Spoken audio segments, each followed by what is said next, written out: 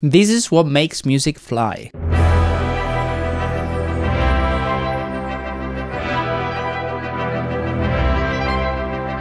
Did you recognize this cue? Well done if you did, because it wasn't particularly easy when you take away the melody. I believe that the secret to these big, sweeping, soaring moments you find all over music just like this very much lies in the background textures that you barely even hear. The moment you start to pay closer attention to the secondary parts, the more you start to realize how important they are when it comes to delivering the right message. We only really have two chords, E minor and C major, and the melody is very simple as well. It's basically an arpeggio of the two chords, but what I find most surprising is the very basic rhythm. This is all to say that nothing about this music is very impressive or interesting, yet when we bring in the orchestra it just sounds glorious, and this is all thanks to the great power of orchestration. Of course, and this is a no-brainer, the simple fact of having the music being played by an orchestra is going to make it much more interesting. But if we want to do something just like this, we first have to understand what it is about this music that makes us feel the way we do. Simply choosing some instruments for the lead and some for the accompaniment, in most cases, is not going to cut it, and that I can easily demonstrate. What you're hearing now is a stripped down version of what I played before. We have the melody played by strings and accompanied by trombones.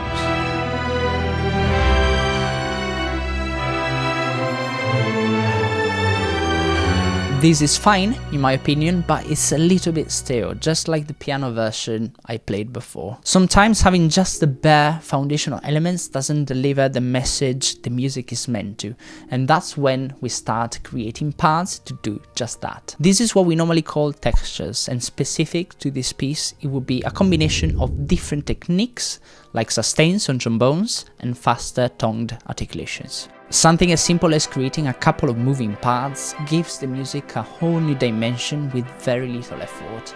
And when you combine everything together, that's when the music starts to fly. In this specific case, melody and harmony has very little to do with the way this music makes us feel. You could pretty much do anything, and as long as the orchestration suggests some forward momentum, the music should hopefully be able to evoke a similar mood. So let's have a look at some more examples. When you clicked on this video, you probably thought I was gonna be talking about this famous score.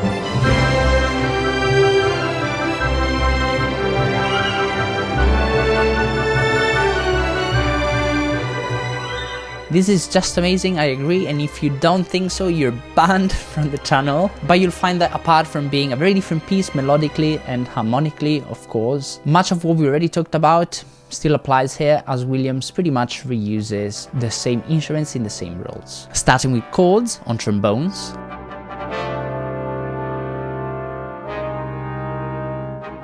French horns and oboes double tongues,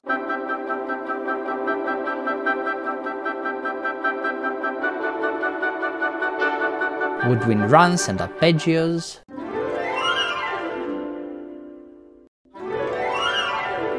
obviously this is once again very different harmonically, but it works within the context of the movie, while this something like the previous example would not have fit quite as well, even if it may suggest a similar mood. But what about the rest of the cue? How do you keep up the momentum when you want to extend the cue for a longer period of time? The piece Flight to Neverland from the movie Hook is a masterclass at that. You see that Williams keeps refreshing the orchestration every few bars by switching instrument roles.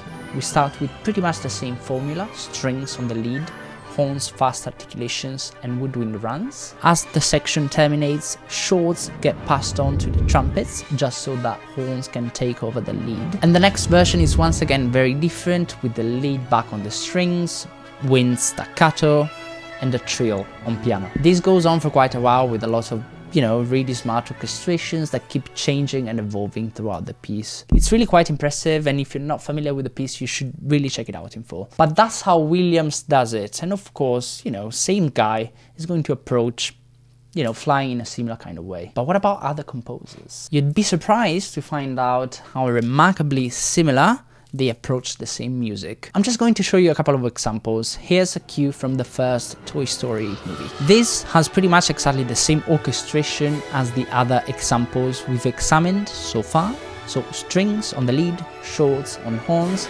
sustains on trombones, and so on. What about something else entirely?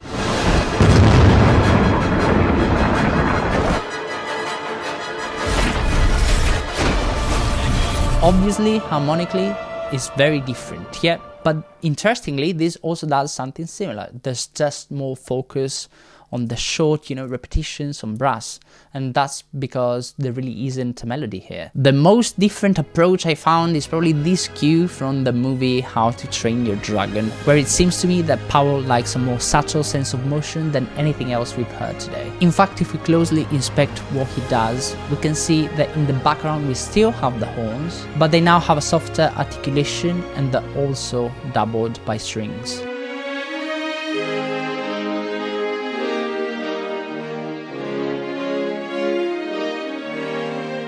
This of course gives a very different feel to the music, but we can still find a version of the fast repeated toned parts we had before. We have it now in woodwinds and percussion, even if it's not quite the same as what we heard in the other cues.